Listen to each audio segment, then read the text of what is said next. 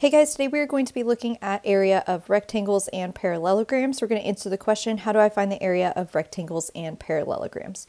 So remember, area is the total surface measurement of a 2D figure. It is the square units that it takes to cover a figure. So what I'm shading in on this rectangle would be its area. The area of rectangles and parallelograms can be found by using the formula below, where B is the base and H is the height. The height forms a right or 90-degree angle with the base. So you want to look for the two height and base that are forming a right angle and use those to find the area of the figure. So let's look at number one. This is a rectangle. So this is a 90-degree angle right here. 10 is my base and 2.3 is my height. So I can plug that into my A equals BH formula. I'll find the area of this rectangle by doing 10 times 2.3. So the area of this rectangle would be 23 millimeters squared. Okay, let's look at number two. This is a parallelogram. My base is 7.5 feet. And that forms a right angle with the height of 3 feet. So to find the area of this figure, I'll do base times height. So I'll do 7.5 times 3.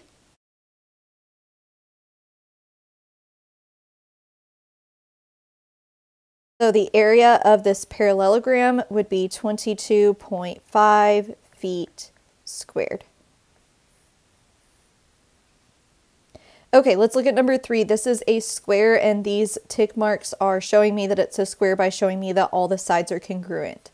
So if the base is 8 and the height is congruent to it, the height is also 8 centimeters. So to find the area, I will do the base times the height. They're both 8, so I would do 8 times 8. So the area of this square is 64 centimeters squared.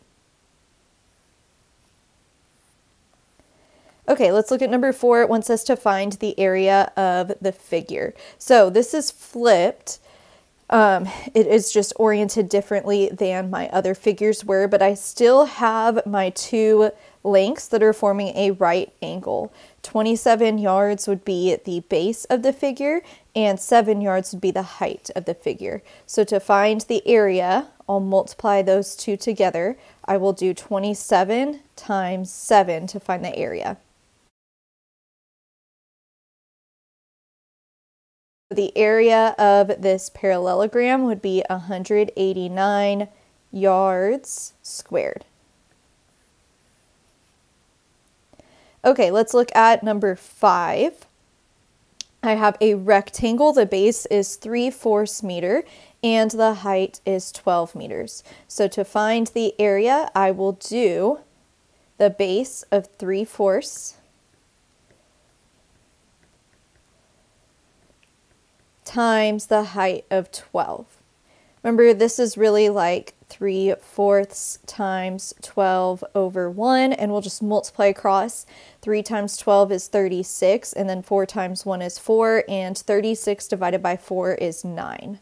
So the area of this rectangle would be 9 meters squared. Okay, let's look at number 6. So they gave me some extra information here. Remember, I want the base and the height that form a right angle. So I'm going to use 15 for the base, and then 2 would be the height since it forms the right angle. This is the side length of the parallelogram, but I do not need that to find the area of the figure like this problem is asking me. So to find the area, I'm going to do the base times the height, and we just talked about how the base is 15 and the height is 2. So that means the area of this parallelogram is 30 feet squared. Okay, number 7 says, what is the side length of the square? So we need to work backwards a little bit. They gave us the area this time. They did not give us the side length. So remember, the area of a rectangle or parallelogram is going to be base times height. So they gave me the area is 25. And I know that the side lengths are going to be the same. The base and height are going to be the same because this is a square. So 25 will equal a side length times a side length. And the only two numbers that can multiply to get 25 that are the same are 5. 5 times 5 would equal 25. So that means that the side length of this square would be 5 meters because 5 times 5 is 25. Okay, let's look at number 8. It says a parallelogram has an area of 51 centimeters squared and a width of 17. What is the height of the parallelogram? So area is base times height. They gave me the area is 51. And they gave me the width or the base is 17, and the height is what I don't know. That's what I'm looking for. So let's go ahead and plug in what we have. The area is 51. The base or the width is 17. And I don't know what the height is. That is what I'm looking for. So I'm going to go ahead and leave that as h in my formula. So now I just divide by 17 to find the height, and 51 divided by 17 is 3. So that means that the height is 3 centimeters. Okay, let's look at number 9. Jess is hanging up 3 picture frames that are 9 inches by 13 inches in size. So this would be 9 inches by 13 inches.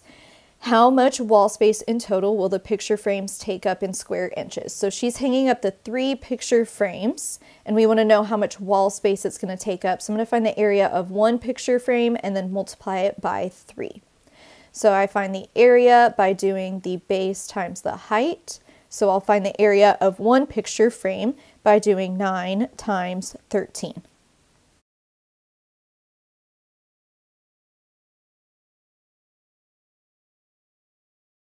Area of 1 picture frame is 117 inches squared, but I want to find the area of 3 picture frames, so I'm going to take the 117 for 1 picture frame and multiply it by 3. Area of 3 picture frames would be 351 inches squared.